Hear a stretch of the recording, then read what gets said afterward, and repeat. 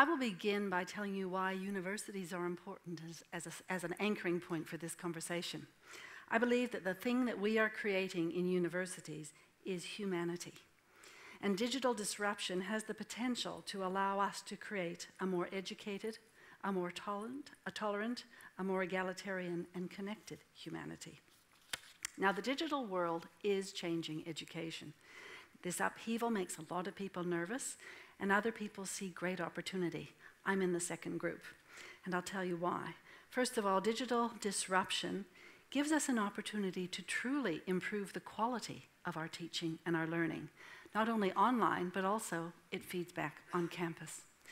The other important reason why I'm optimistic is that digital disruption is intersecting with the high demand for education, giving us a chance to give more people access to knowledge and really create a more connected world. The result is, I think, a society for the better. Now, the question everyone asks is, well, what about the quality? And we all remember the old days of online or distance learning, which was the packet and post stuff that was really inferior. And it was the option for people who had no other choice. There was very little support, and it really was fairly average. But even with the improvements in technology and innovation, people still hold some of those negative views of distance education or online education. And that is something that I want to challenge. Any educational offering can be good or not so good.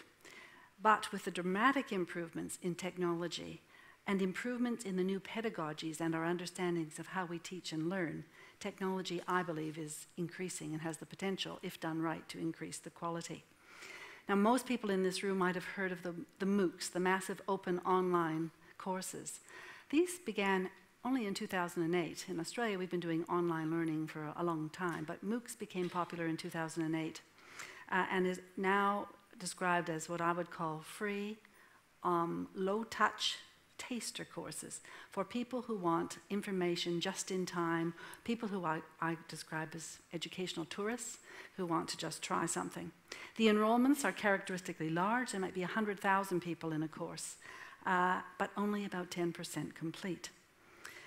At first, the quality of the MOOCs was pretty uneven, but through the data analysis and the analytics that are now possible, because we're able to track and collect information about all of those teaching moments, our understanding of how people learn and how to therefore communicate effective teaching has improved a lot and become more tailored.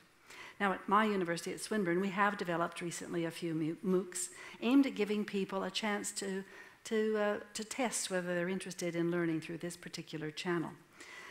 And from that learning, we have learned how to teach better. We know, for example, that people learn by learning in smaller modules of information. It's no secret why TED Talks are about 7 to 10 minutes. That's about as long as we can pay attention. And if you think back to the days when you had the sage on the stage with chalk that would go on for 2 or 3 hours of learning, that wasn't quality learning. It was face-to-face, but it wasn't quality stuff.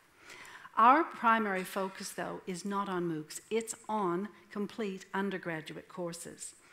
These are high-touch, high-quality, very interactive courses. Approximately 65% of people complete, and it's getting better as we learn more about how to keep people engaged. So instead of 10% completing, we're one of the highest in the sector. The exams and the assessments that people complete are the same as the courses that people take on campus. We're deeply committed to quality and the equivalence of those courses, so an employer would know if you were educated online or in an on-campus setting. And the university regulator, or TEXA, holds us to this. Interestingly, our online cohort are our happiest students. They're 95% satisfied with the quality of the education they're receiving because it's so personalized and interactive. But this is changing the way we teach. We have to have education advisors available from 9 a.m. to 9 p.m. Monday to Friday and 10 to 6 on weekends. We have created new roles for educational technologists. We have brought in people who understand gamification so we can package and understand how to communicate concepts in a more varied and personal way. Others are also embarking on online learning. We've had a long history of people at Deakin University, Curtin University, Charles Sturt University, and UNE doing this work. And more recently, Georgia Tech University has added in online full courses rather than just MOOCs. They're calling them MOODs. I think that means massive open degrees. Now, we recognize that some people still prefer an on-campus experience, but even these students are benefiting from our learnings in online innovation because it gives more flexibility to the way they learn. Some might want to take a couple of courses on campus, some might want to fit in some online because it suits their busy lifestyle. The second key benefit for online learning is access. We are reaching students now who are time poor, have family and work commitments, or who live in areas that are not well served by universities. Our personal data shows that 75% of our students who study fully online are women. 25% are from rural or regional areas. 24% are from lower socioeconomic backgrounds.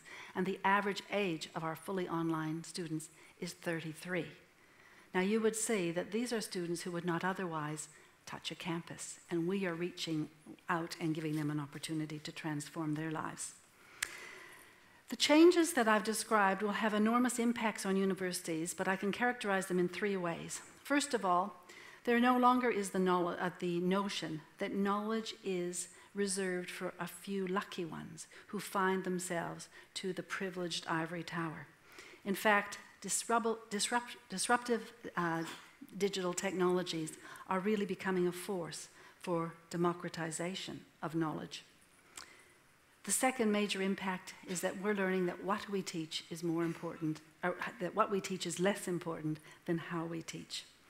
And the third learning is that unless we embrace these changes, economic viability of universities is threatened. Now, our society has been there before at this juncture of disruption. We've seen pain in the retail, music, newspaper, and book industries, and change generally provokes discomfort, and denial is a normal response. Book publishers never thought that people would read on screen, and newspapers never thought people would accept this commoditized news content from a few sources. Similarly, many of my counterparts believe that prospective students will never forgo the live experience for online learning, but the data shows that they're wrong. If they remain in denial, they risk their own Kodak moment. The promise, therefore, lies in this unsettled stage in really reflecting on the opportunity to deeply understand how we teach and how people learn, to understand quality and to pay attention to how we can give people access. A famous quote has relevance here. Education is not the filling of pails, but the lighting of a fire. If we are examining our previous focus on imparting content, we are now asking ourselves, are we really filling pails or are we lighting fires? We're looking at the question of how do we disseminate information and combine that with experience, dialogue, reflection, and study to create meaningful learning. And so we ask for ourselves, what will the future of a university look like? I think we have an opportunity to be more responsive and more engaged to our students and our communities. I think we have an opportunity to be not bound by time and place. I'll never build another lecture theatre again, but I will invest more in IT infrastructure. We will be more inclusive, I hope, and more responsive to disadvantaged and marginalized groups. We'll continue to be a trusted source of evidence, and we will remain inquiry-driven. But I hope we will be more professionally attuned and more humanely connected. And finally, the connections made possible through digital innovation will allow universities to more actively respond to our global responsibilities seriously, offering accessible, trusted education that builds a connected future. Thank you.